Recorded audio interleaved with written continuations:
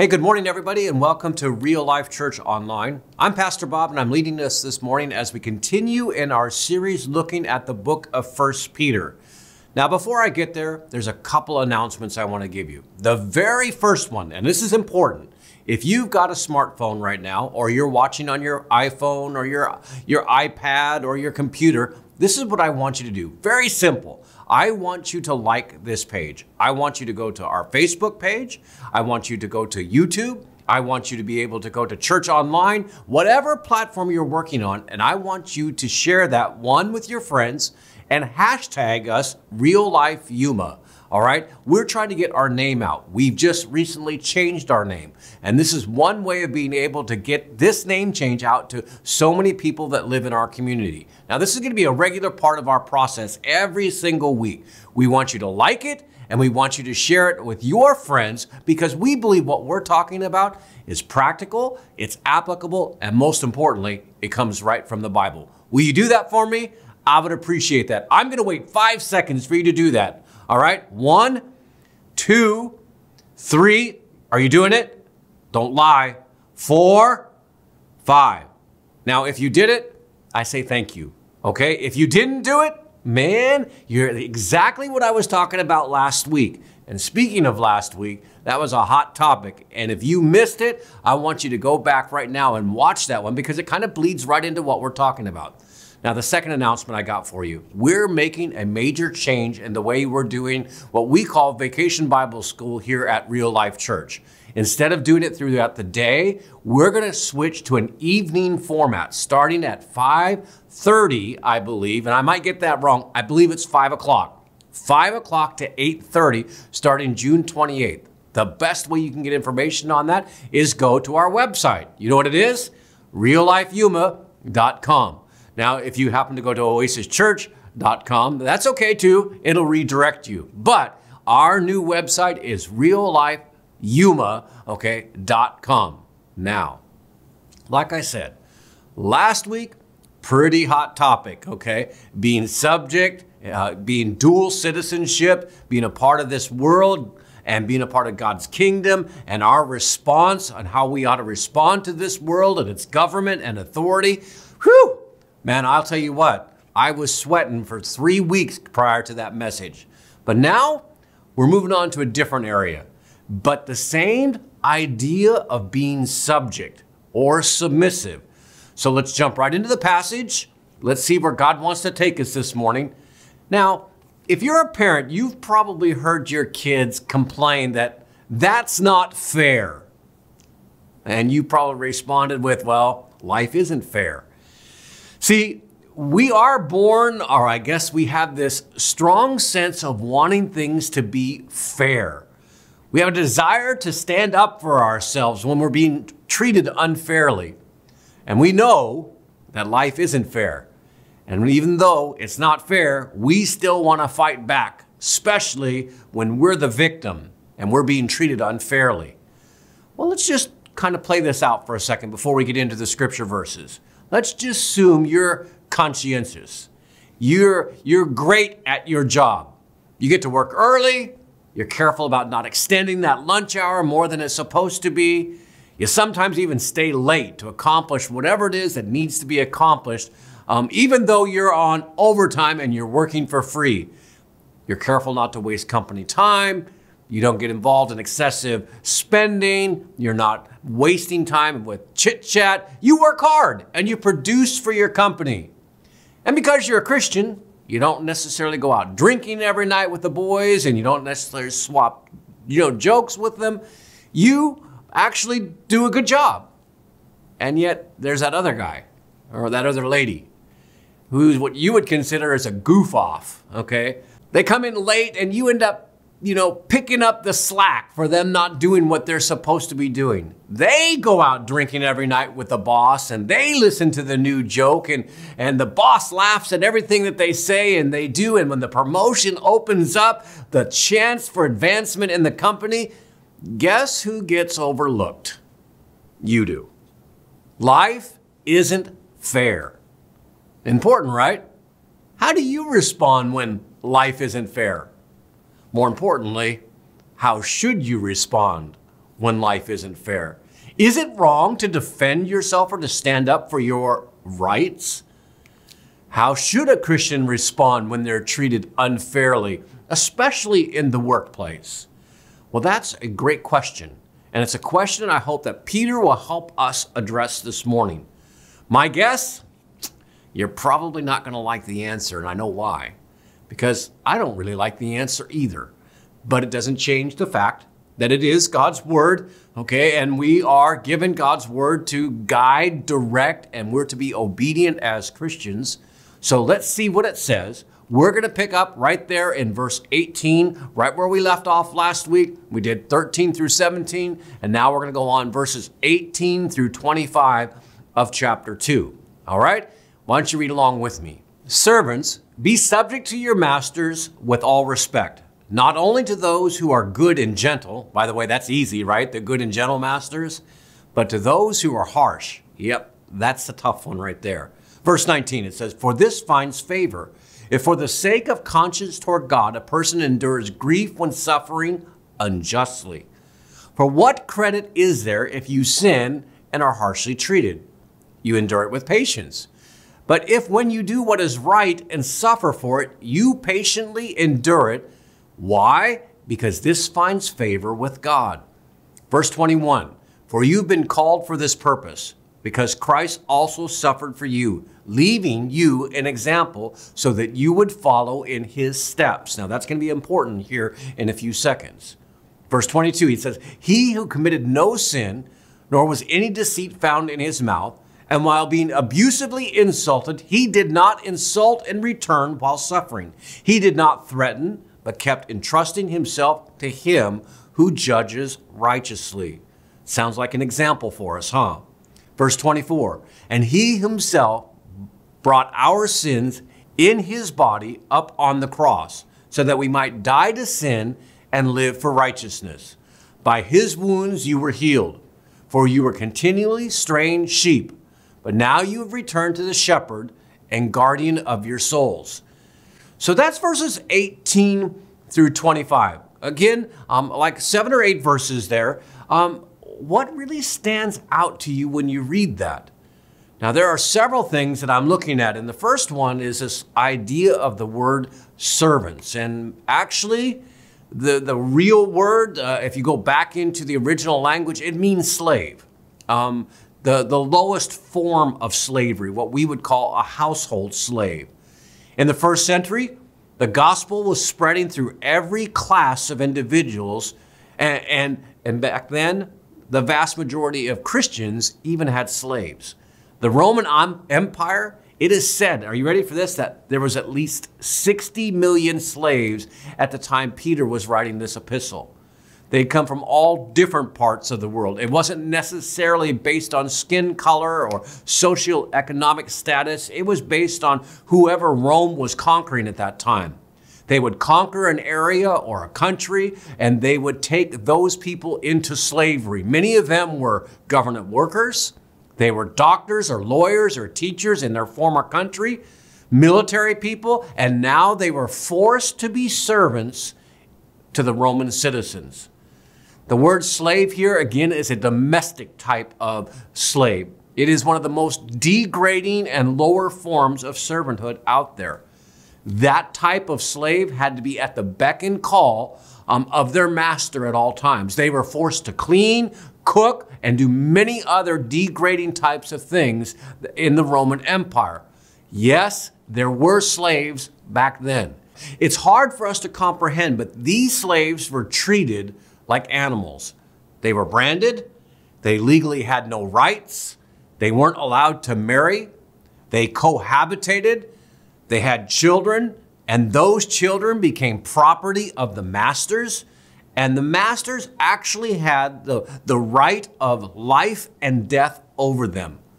They were treated like criminals, and they were harshly treated. And often those slaves became militant. They became bitter, and they revolted against those that were in charge. And this is where Peter writes to those Christians who were slaves and how they ought to respond to those masters, those that were in charge? Peter answers that question, okay? So let's kind of go back and just recapture very quickly what he said, and then let's break it into our culture, because really, is this applicable today? Could we have just skipped this whole passage? Because really, do we have servants and masters today? Maybe more so than you think.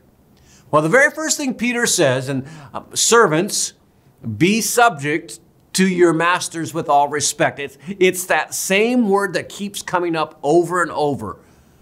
Be subject, be submissive, which means to take a place underneath someone else who's under or overcharge of you. They were to, are you ready for this? Those slaves were to submit to their human masters, even when those human masters were treating them unfairly. Now, let me tell you something. Servants, slaves, whatever we're going to say this morning, were never to lie. They were never to steal. They were never to cheat. They were never to murder. They were never to do anything that would, if you want to call it, transgress the moral law of God in order to please their masters. Being under submission or being subject to someone else doesn't necessarily mean that you agree with them. But it does mean is that you will voluntarily place yourself under their authority because they're in the position of authority. Paul, or in this case, Peter, did not just say submit to the masters that are nice and gentle.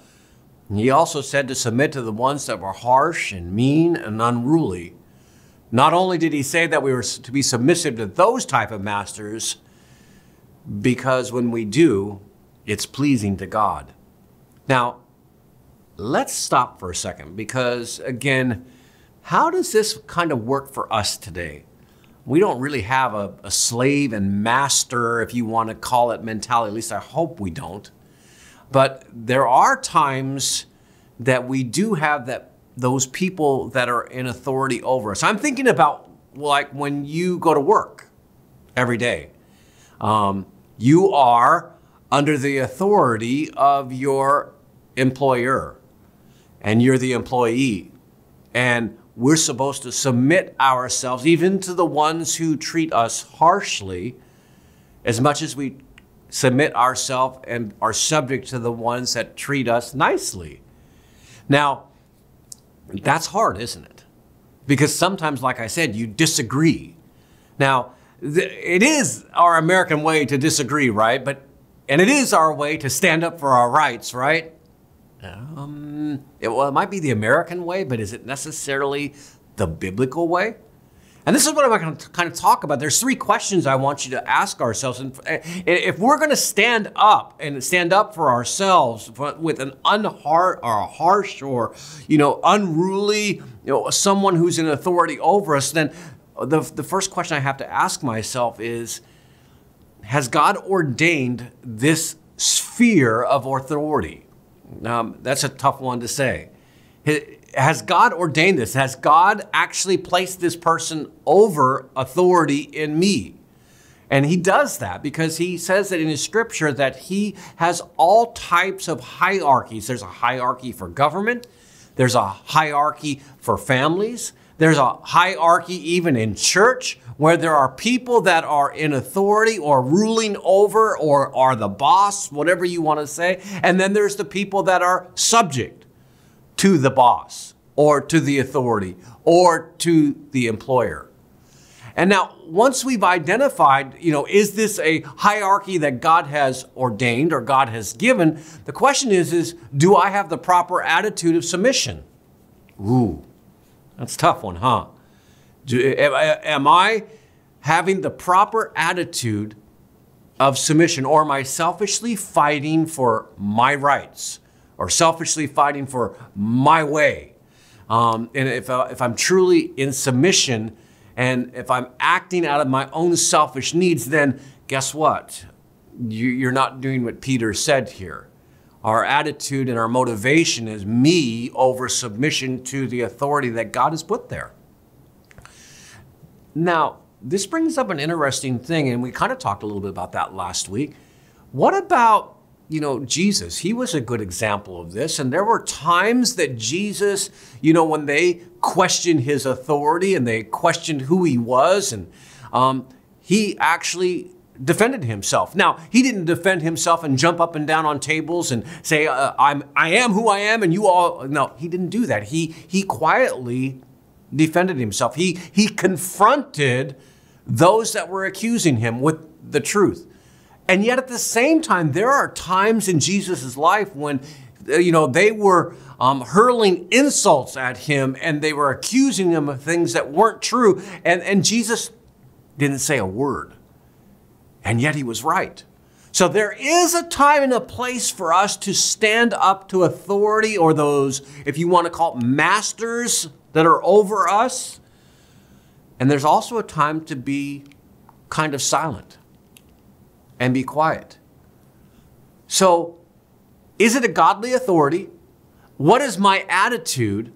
And here's the third thing, and this hasn't changed now in a couple of weeks. What is my witness to outsiders when I stand up for myself and stand up to this unruly authority? What are people seeing about me as I do that? Do they see you as a crusader? Do they see you as somebody who's just rebellious? Do they see somebody that won't submit to authority, no matter what it is? So Peter, right here in the middle of this passage, he wants us to understand. And he gives us an example starting in verse 21. He gives us the example of Christ. He says, in verse 21 says, you've been called for this purpose because Christ also suffered for you, leaving you an example so that you would follow in his steps. Life is not fair. And Jesus suffered. And by the way, so will you. There will be times when life is not fair, and yet we're commanded here by Peter to follow his example. Not That's kind of hard, right? Because there's several places in the Bibles, I'm thinking like Philippians 3, that talks about that we might know Jesus and the power of his resurrection. And we probably forget this other part, and the fellowship of his what? Suffering. See, we're supposed to follow his steps. Philippians 1, it says that we're not only to believe in Christ, but we're also to suffer for his sake. Now, suffering for his sake, it really doesn't make a whole lot of sense in our culture, because that's just not really happening. Maybe on some minor ways, but really it's not happening like it is in third world countries, in places where if you're a Christian and you decide to follow Christ, you lose everything. Man, you can go to some phenomenal websites, themartyrs.com, and you can look at those, and you can see all kinds of different stories of that happening. We don't see that a lot of time, suffering for Jesus. But he is our example. And if he could suffer, then maybe we might have to suffer also. Peter could have used lots of other people. He could have used himself, okay? Remember, he will suffer also the ultimate death. He will, by Nero's hands, be crucified upside down. And, to our recollection and to our understanding, he did not utter threats. He just simply said, I cannot be crucified like Christ because I am not worthy of it. That sounds like somebody who understood what suffering was all about and that Christ was his example. Well, let's get practical. That's a great passage of Scripture, okay? But let's get practical. Here's some things I want you to remember. And at the end of that, I have, I think, a list of some do's and don'ts. And maybe you can, maybe those are things that you can share. Hey, our pastor talked about, suffering, undo, whatever it is that you're working. Here's his list of do's and don'ts. Maybe you can share that with a friend. But before I do that, I just want to remind you of this. What are we to say when we're treated unfairly? There's been times in my life I've been treated unfairly. I know there's been times in your life as well. I want to remind you of something. Life isn't fair. It's not. And it's amazing that there's so many of us today, so many Christians, that get upset when things don't come out even. Don't you know that this world is stacked against us? Absolutely stacked against. Whoever said life was fair? I'm not aware anywhere in the Bible, where it says that, life is fair. But I am aware of a lot of different places that says that God is ultimately the one who is going to judge. He will reign in the end. But right now, there are no guarantees. Life isn't fair. And in a fallen world like ours, mankind is corrupted. We have a sinful nature. And I guess since God has allowed us to make choices, it only goes to show that life is not going to be fair. We need to remember that. And if you forget that, you might have some higher expectations of people. Life isn't fair. I know it bugs you, right? Okay? It bugs me too. That the bad guy sometimes wins. Yep. The criminal gets off scot-free, and the one who's innocent goes to jail. Yep. The ladder climbing, people who step on people's backs in order to be able to get to the penthouse. I'm not suggesting that we can't do something about it, but what I'm saying, okay, is do what we can do, and at that point, remember that we have a sovereign God who sees everything and knows everything, and don't let your expectations be too high. No matter how you live or what you do, life is not going to be fair. Maybe that should have been the title of the message. I don't know. Now, the second thing I want you to remember, okay, life's not fair. Second thing, okay, whatever happens in you is far more important than what happens to you. Let me say that again. What happens in you is far more important than what happens to you. See, we're in the process, those of us that are Christians, of becoming more like Christ. So what's happening inside of you? Are we being like Christ? Or are we more concerned about what's happening to us? I mean, a lot of times it's difficult, right? We keep reliving that unhappy moment or that unhappy experience, and we devote hours to it, appealing to the wrong verdict or the wrongdoing in our mind. And you know what? If that's what you're concentrating on and if that's what's consuming you, you're going to be miserable. Okay, can I say that? I'm being honest with you. Because see, sometimes in the courtroom of our mind, we keep trying that case over and over and over, and really, honestly, it's time just wasted. Even though we're sure the verdict is guilty, even though we're sure there's been no justice, life's not fair, okay? And God is more important about building your character than what's happening to you on the outside. Now, the third thing, okay, and really quickly, God is watching how you respond, okay? Guys, let me tell you this. There's more happening, that there's so much injustice being done, that God is watching to see how you will respond. Will you respond like Christ? Or will you respond like you? Okay? Great question, right? Last thing I want to say before I get to my really quick list, all right? Don't get bitter. Man, it's so easy to get bitter, and I'm going to tell you something. Bitterness, if you read in the Bible, leads to so many different bad things in our life. Don't allow life to get you bitter. Now, I got these do's and don'ts, okay, and I want to share these with you. Maybe you can tweet them out. I don't know. Maybe you can put them in the chat, whatever it is that you want to do. Maybe just write them down, okay? Now, first of all, this is a do. Do put God first in everything, and He says that He has our back. That's pretty good, by the way. Do put God first. Keep God first in whatever situation you find yourself in, and God's got your back. Man, I'll tell you what, I know some people that said they got my back, but when God says, we honor Him first and foremost, He'll take care of us. You can find that all over Scripture. Second thing, it's a don't, okay? Don't take out personal vengeance.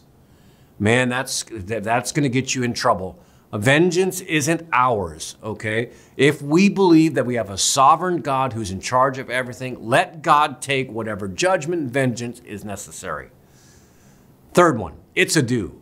Pray for the person and your Christian response towards that person. Sometimes we get so mad and so angry, and the best way to change that mad, begin to pray for them and pray that God changes your heart. Okay? That's so good.